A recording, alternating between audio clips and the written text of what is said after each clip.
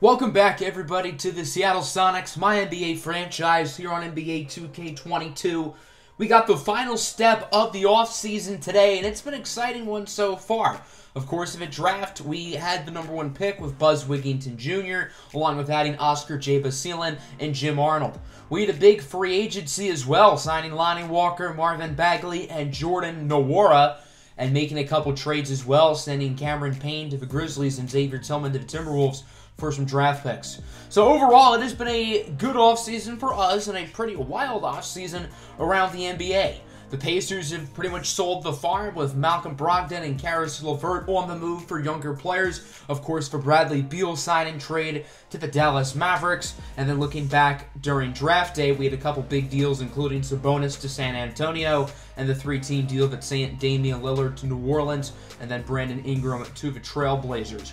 So now we're sort of at that stage in the offseason where we're finishing some things off, but I do want to have an episode going over Summer League. I asked you guys at the end of the last one, would you rather us just jump right to the regular season or go into Summer League? And it seemed like the majority of the people wanted to see some Summer League, so that's what we are going to provide today.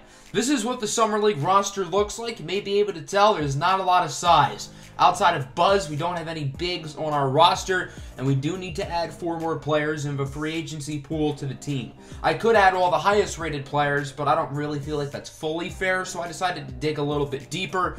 We're going to start with Bol Bol, who obviously played for our Sonics last year. I still want to bring him back, we just haven't been able to. And then I wanted to go after a few undrafted rookies. This is Luke Foreman out of Rutgers. He's more of a low-post, traditional big man. Speaking of low-post bigs, how about the 7'5" Taco Fall? And then another undrafted rookie in Braden Leroy. He's a good shooter out of Kansas State. Even though he played for Wildcats, I do think he can be a pretty good player for us. We have 3 regular season Summer League games. Our first one is against the Miami Heat. Then we play Orlando and then Sacramento. And then we get into the big playoff tournament. I think we're going to go right into the postseason. But before that, I did want to change for rotations, but the thing literally did not let me. So I don't know why that's the case. It says our staff isn't filled, but we can't literally touch our staff right now. So 2K being dumb, per usual. But we're going to simcast the 3 regular season games, starting off with this one against the Miami Heat. And we pretty much blew them out of the water for the most part, finishing off with a 32-point victory. Buzz Wigginton in his Sonics debut had 22, 8, and 5. Oscar had 19, 17 for Dosunmu. Really well-rounded team effort. For Miami, Johannes Kleber had 24. Remember, we almost drafted him over Oscar J. Basile. So it's good to see both Oscar and Kleber both doing quite well. Now into the Orlando game, the Magic start off strong, but then we power through in the second half. Get a nice 6-point victory, 115-109, despite a double-double from the #2 overall pick, Diami Christensen. Oscar was the leading scorer with 18, 16 for Nwora and Bol, 14 for Arnold, 12 and 8 for Buzz on only 9 shots, so it's not like he was inefficient. And now on to the final game against the Kings. Back and forth throughout the first half, but we would not look back in half #2, and we ended up winning the game by 26 points. 36 for Oscar, hello! 23 for Buzz as well. So I think it's fair to say Buzz and Oscar have been our 2 best players through the 3 regular season games, particularly Oscar. So we went 3-0. We are the 2nd seed entering the playoffs, so that's pretty cool. I do want to take a look at the stats for the team through the 3 games. I've got to say, it's weird looking at the Sonics at the top. Tied for the best record, #1 point differential, 2nd in points per game, and then points allowed, we were in the top 10 as well. So overall, a really, really strong team. Oscar J. Basile led the way, 24.3 points along with 6.3 boards. He was ridiculously good on great efficiency. 19 and 7 for Buzz, Nwora, Dosunmu, and Arnold also in the double figures as well. Outside of RJ Hampton, there's not really anybody I was disappointed with for the most part. So let's take a quick look at the league leaders. The only scorers ahead of Oscar are Emmanuel Quickley and Jayon Azkavan, the 4th overall pick out of the G League Ignite. Still a lot of somewhat big-name players in here. Guys like Anthony Edwards, Cade Cunningham, Sadiq Bey. Guys who I'm a little bit surprised are still in the Summer League, obviously here at the top, right with our guys like Buzz and Oscar. So we're going to do some player locking to start things off. We're going to player lock with Buzz first here against Sacramento. Get our first look at him in a Sonics jersey. As Seattle's opening offensive possession, Buzz Wigginton gets the mid-range shot. Keep in mind, this is the playoffs. It's one and done, so if you lose, you're out. Buzz with the one-handed, powerful slam, and so far so good here for the Sonics. As R.J. Hampton now has it, Wigginton cutting inside. Tough shot will fall. Buzz Wigginton with 6 early points. We don't want to force-feed him, but if he's hot, just keep shooting the rock. Davion Mitchell inside for Ely. I think it's fair to say Buzz Wigginton Jr. kind of got cooked on that play. He's a phenomenal defender, but he's 19 years old. He's going to make some mistakes. Nice screen for Io, who hits the pull-up jumper. That play's not going to go in the box score for Buzz, but still a productive offensive play. Halliburton at the rim. They call that a foul. That looks like all ball. Come on, refs. I disagree with that one. We're in the second quarter, by the way, if you haven't been able to tell. It's 23-29. As Buzz stands right in front of Tyrese Halliburton, gives the shooter plenty of room to sink the shot. Buzz with a great pass. It's an and-one slam for Jordan Nwora. And the Sonics are really playing good here. I guess in the team's first ever playoff game, even though it's Summer League, it is still a playoff game, I guess. Buzz Wigginton hits the shot over his fellow top 10 pick, Isaki McDaniels, wearing number 43 out of Hawaii. McDaniels at the rim with the reverse dunk. Not a great defensive play there by Buzz, but again, he's going to make some mistakes. Hampton inside, no good. Buzz with the offensive rebound. Put attempt is blocked by McDaniels. Buzz gets it back. He gets it back again. He had 3 shots of a rim there and missed them all.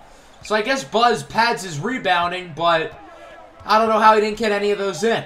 Wigginton fade away on McDaniels. Nice shot for Buzz Wigginton Jr. He now is 10-5 here in the first half with about 4 minutes to go. I'm doing 8-minute quarters if you haven't been able to tell for Summer League. I usually do 9 in the regular season as Buzz makes another tough shot now at 12. Here's Green at the rim, denied! Buzz Wigginton Jr. grabs it out of midair. That block was filthy. That brings us to the end of the first half, 53-34, a dominant start to this game for the Seattle Sonics, led by a strong showing on both ends of the floor by Buzz Wigginton. Gonna start the second half with a splash. Buzz Wigginton Jr. hits the 3. He can shoot the rock. He can space the floor quite nicely. And another ridiculous block that time on Davion Mitchell. 40-58. Hampton inside for Buzz. He's blocked at the rim by McDaniels. Gets it back, however. Nice putback for Buzz Wigginton, who has 17-7. Sonics up by 17. Nwora has it inside for Buzz. Nice layup. He does a great job of darting by McDaniels for the play. Sonics still with a comfortable lead. McDaniels blocked at the rim. I think they're going to keep that one to Buzz, who has 3 blocks today.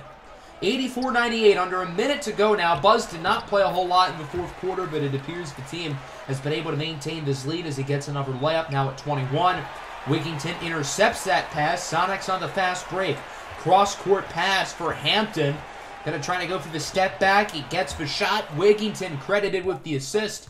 And Buzz is going to dribble out the clock. That's how this game ends. The Sonics win their first postseason game in team history. Is it a Summer League playoff game? Yes, but it is still a playoff game. Good performance from Buzz, who is fired up with his teammates as he finished with a team-high 21 points, 8 boards, 2 assists, and 3 blocks on 10 of 21 shooting. Only 1 for 5 from 3, but inside he was very efficient. So now we got the Minnesota game. I wanted to do some more player locking with different players. So today we're going to player lock with the other first-round pick, Oscar Jabasilan, who had a quiet first playoff game against Sacramento, but has been ridiculous in the regular season for the Summer League as he gets the short shot to go in. Failed lob for the rookie Storm. Here comes the Sonics on the fast break. Jabasilan hits the layup. He has 4 within the first minute of this game. Now 6-0. Tough 3, rolls out, tipped into the hands of Oscar Jabasilan, who gets the rebound. Sonics on the fast break. It's ball, gonna let it fly. Within 2 minutes of this game, Oscar already has 4 points, a rebound, and an assist. He's a 6'4" combo guard who has 6'10" wingspan, so he's going to be a ridiculous defender, maybe not on that play, with Pritchard hitting the 3. Jabasilan in the corner, triple for the Sonics. I believe that was Jaden Springer who hit the shot. Jabasilan rips it away from Peyton Pritchard. Here comes the Sonics on the fast break. Nwora to Oscar. And what a dunk by Oscar Jabasilan, putting that man on a poster. Oh my goodness! Oscar J. Basilin can get up there. A ridiculous slam dunk. By the way, Minnesota, remember, has Xavier Tillman, the former Sonic, who is in the game. Peyton Pritchard with the basketball, lobs it up, and Minnesota gets a dunk of their own. That's Anthony Edwards. Not really sure why he's still playing in the Summer League, but oh well. Buzz Wigington, no good. Oscar with the rebound. And the guard is going to get the putback to fall in. He is 8-2-2 here in the first quarter as he steals another one away from Pritchard. Fast break opportunity. Oscar off the glass, and he hits the layup. That would have been cooler if it was a dunk, but whatever. The score is 13-20. Oscar trying to get a last-second shot before the quarter ends. His layup will not be good. But a really strong first quarter for Oscar J. Basilin. 10 points, 2 rebounds, 2 assists, 2 steals as we go in the second. 32-43 with 2 minutes to go in the quarter. Oscar was on the bench for most of the second. And right as he enters, he hits a 3. Nice shot for J. Basilin as it's now a 14-point Seattle lead. Edwards on the wing. Really nice pass. Good slam. I think that was the guy that Oscar posted earlier in the game. Under a minute to go now in the half. J. Basilin off the dribble. Pull up. Long mid-ranger. That looks like a play a veteran would make. Oscar's only, what, 18 years old? One of the youngest players in this year's draft. And then right off the inbound, he steals the pass. Into the corner for R.J. Hampton with the J. And the Seattle Sonics lead by 17. Final moments of the first half. Another 3. That one by Jordan Nwora. An unbelievable performance here in the first half by the Sonics. They lead by 20. Oscar with 15 and 5. But that's not even the most remarkable stat line. R.J. Hampton has 17 points on 3 field goal attempts. I know he's went to the line 9 times, but has anyone ever gotten 17 points on 3 field goal attempts? I don't know. J. Basilin gets a steal immediately to start the quarter. Passes it inside for the #1 pick out of the University of Michigan, Buzz Wigington Jr., who gets the layup. Oscar off the inbound, trying to dribble by Pritchard, and he's going to do it with ease. Catching another body! The Pac-12 Freshman of the Year at UCLA has continued his dominance here in the second half. He now has 17 and 6. Step back, 3, nothing but net. I've only played with Oscar for a very short time, but I feel like I've had way too much fun using him. J. Basilin, step back mid-ranger. He sinks it. We're now in the fourth quarter, by the way. Seattle maintaining that 20-point lead. It's been an uneventful second half for the most part. But Oscar's trying to get that double-double as he gets it to Ayo Dosunmu, who hits the 3. 85-108. Oscar steals it off the inbound. He's going to lob it up for Brown! With the throw down. Nice dunk by Greg Brown. He's now 1 assist away from a double-double. But J. Basilin's wide open. Sometimes you have to take the open shots as he hits the triple. 25 now for Oscar J. Basilin as he steals another ball. He has made Ashton Hagens cold pretty much on his own defensively. Gets another slam. Make that 27 for Oscar. Now double-teamed. But look who's wide open in the corner. It's B.J. Boston. Catch and shoot. 3-ball. Double-double for Oscar J. Basilin. He has 27, 10, and 7 steals. Sonics win it by 33.